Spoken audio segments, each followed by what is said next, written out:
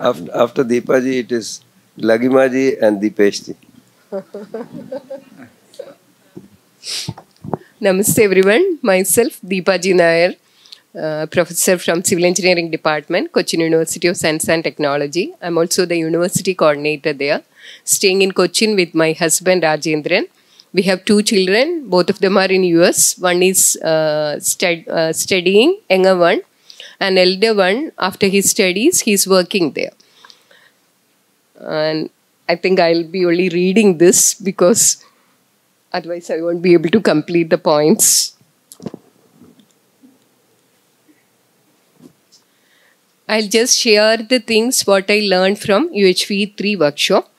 I was able to get the clarity on the human conduct because every time I was having a feeling how I'll be able to ensure this continuity of happiness.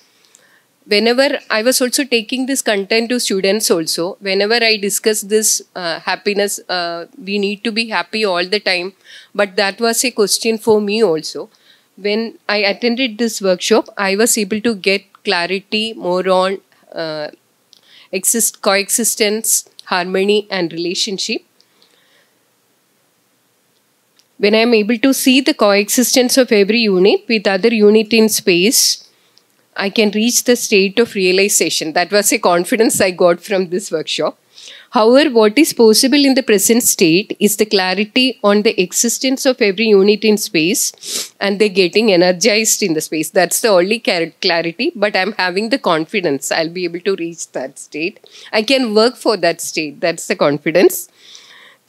This was possible through the knowledge of the innateness of every unit in nature and clarity of harmony in nature. Ensuring right feelings and thoughts can help me in ensuring my participation in larger order at every moment. I can see this through the clarity of the natural characteristic of the unit. However, I am lacking the competence to ensure it all the time. UHV-III has given me the confidence. Every time I'll try to help others, but sometimes I feel some kind of resistance. I feel like helping others, but every time it's not possible for me. So UHV-III has given me the confidence. Whatever situation is there, I'll be able to show my participation. Now, on the shift on the basis of comparison and tasting, desire for ensuring the health of my body with the feeling of self-regulation, I was able to overcome the sensation towards my food choices. For example, I was advised to avoid direct sugar during the initial days of my treatment. It was very difficult for me. My husband and my children, they were saying that when your treatment is over, you can go back and you can take the food, whatever you need. But now I'm not doing that. So I'll be able to continue with that state. And my future plans regarding the self-development, like attending the morning session, sharing the contents, listening to the videos of Ganeshji, Kumar Bhaiya. This I am doing nowadays. But along with this, one more commitment, observation time. Every time, whenever discussing with Shamla Didi, she's asking how long you are observing every day. But I was not able to give that commitment. But now I have taken this as a new commitment to increase that observation time, to improve my awareness. And in education, we are conducting SIP from 2019 onwards, this 3-week SIP program, and sharing the UHV-I content to the student along with Sunil Bhaiya, Leda Didi, both Leda Didis, we are doing it in our university. And UHV-II content is also a 3-credit course in our university.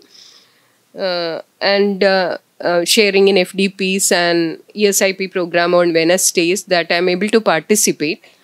And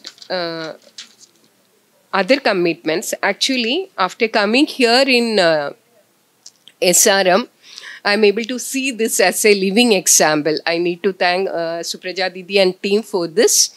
Because as Deepesh Bhaiya was mentioning, we met first time there in Sri Sai Ram College. There, Supraja was attending as a participant. Then she was discussing with all of us how to, because I was a university coordinator that time. She was only a participant. She was discussing me how Didi, how I'll be able to take. They had appointed me as the university coordinator. Then initially I was saying something, but now I can see that I have to learn many things from her. In our university, we are still in that baby stage only. I can see how good they are able to do everything here. So we also need to show that commitment. So in going back to the university, till now we were focusing only on faculty development programs. So now we understood that there is a need for all the sectors, all the stakeholders in the university, starting from students, conducting follow-up sessions for SIP, and also UHV-II content we are delivering for the second year students. But we are not conducting any follow-up sessions, and also the technical staff and all the people associated with the UHV, we have that commitment. We have to proceed in that. Okay, thank you everyone.